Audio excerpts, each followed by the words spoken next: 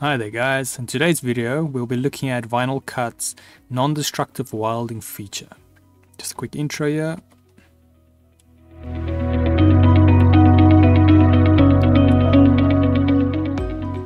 So this video and more videos like this can be found on softwaretraining.co.za. You'll see we've got quite a variety of different softwares that we do cover, and also we do upload videos daily, so just keep an eye there for new content. Otherwise, back here in the program.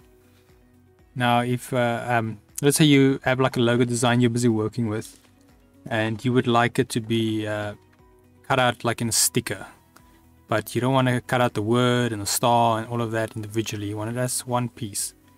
So then what we can do, a nice little feature is the welding feature in VinylCut. So if we just head here to the preview, so by default, we zoom in here, you can nicely see this is going to be all the places where your vinyl cutter is going to be cutting. So it's going to cut right over the letters, and the letters going to cut into the star, and where all the font joins, especially with cursive type fonts. This is very important. You'll see that it's going to make quite a mess of the final cut. So then what we can do, for instance, let's say you select your font with the selection tool.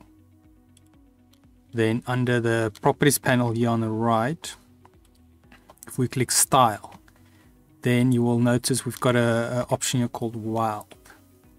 So now if you select that and then we head to preview again, you will notice on the font all the overlaps is now grayed out. So now it will cut this font as one shape, but you'll notice that it's still cutting through the star. So that's, that'll be still a problem. So to address that, you can also select multiple objects. So this works with shapes and text mix, but unfortunately not images. So only any vector-based or path-based graphics. So if you're importing a PDF or SVG, this should all work. So now to have it with multiple objects, you can select both objects. So either you can select the one, keep shift in and select another. Then here on our layers tab here on the right, you will notice that we have the star and the text selected. You can also select here and do the same. Keep shifting and select the star. Now both of them are selected. Now with all the objects that you want to weld selected together, then we go back here to our style properties. And then under its options, just click, so it's just the right mark, welding. So now they'll be welded together. So if we go back to preview, now we can see it's going to cut this all out as one shape. So the words will be part of the star. And then if you were making an actual sticker, you would obviously put some form of white border or something so that the whole graphic's in one. But if you want to do a more complex one, where you want the words and the star separate, and this is a great option. And the nice part, like I mentioned, it's non-destructive. So you can still go in with your text tool. If you, let's say you made a spelling mistake or you're changing the word, then you can do that.